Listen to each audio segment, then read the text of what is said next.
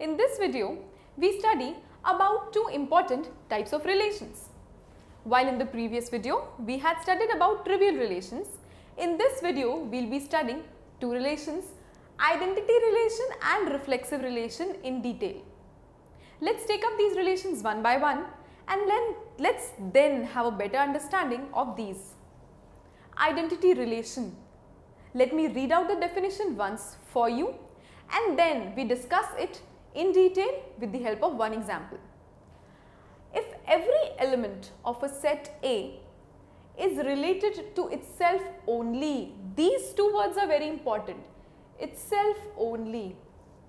That means I have a relation such that all the elements are related but they are only and only related to themselves and not anything else. It is called as the identity relation. The mathematical representation of the same would be I is equal to A comma A. A comma A is related such that A belongs to A, where this capital A is the set. Let me see one example to you and then let's understand the same.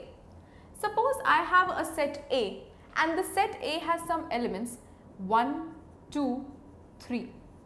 I have a set A with 3 elements 1, 2, 3. Also, if I have been defined by a relation R1 such that it is 1, 1, 2, 2 and 3, 3. I have a relation R1 which is 1, 1, 2, 2, 3, 3. That means there are 3 ordered pairs for these 3 elements of a set. Every element that you can see is related to itself only. 1 is related to 1 only, 2 is related to 2 only, 3 is related to 3 only. Hence, by the definition of identity relation which we studied, this relation is an example of identity relation. Now, after understanding what is identity relation, let's move on to the second part of this video, reflexive relation. This relation is a bit confused by students from identity relation. But there is only a minute difference. If we understand that, we can easily understand what a reflexive relation is.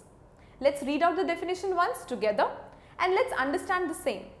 Reflexive relation, if every element of a set is related to itself. Do we see the difference? Here it's written itself only, while here I have itself.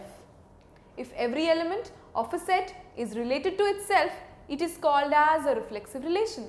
That means, yes, I have a relation defined wherein the elements of a set are related to itself and there can be something else also because I don't have that word only. So, let's see the mathematical definition then. If A comma A belongs to R, for all A belongs to A, for all or for every is a discrete mathematical symbol which means that you have to take all the elements into consideration of a set. So, if I have a capital A named set which has elements as small a and then if I have the ordered pair for all the elements, then it would be a reflexive relation. Let's see this reflexive relation also with the help of example just as we saw identity relation.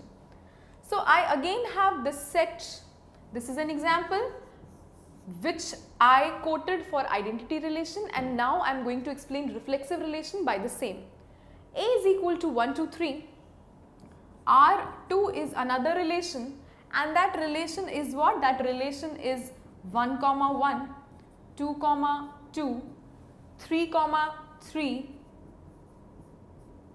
1, 3. So, if I have been given R2 as 1, 1, 2, 2, 3, 3 and 1, 3. Now, let's see what this relation explains to us. It says that 1 is related to 1, 2 is related to 2, 3 is related to 3. Also, it says one extra thing that 1 is also related to 3. Now, can this be an identity relation?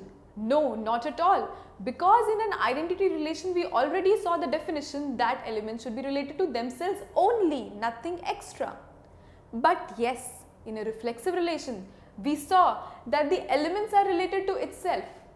Did we hear or did we see the word only there? No, that means there can be something extra present provided you have already covered all the elements which are related to itself.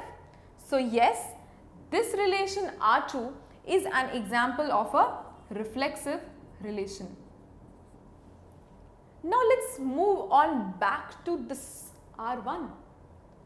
I know it is an identity relation by the definition that elements are related to itself only. But is it a reflexive relation? Yes, it is, because the elements are related to itself is the condition for reflexive. If there are some things extra present, reflexive relation does not have any problem with it. Okay. But if there aren't any extra relations, any extra ordered pair presence and all the basic ones are covered, yes, it is an identity relation and so it is also a reflexive relation. So we have this, it is an identity relation and also it is what? It is a reflexive relation also.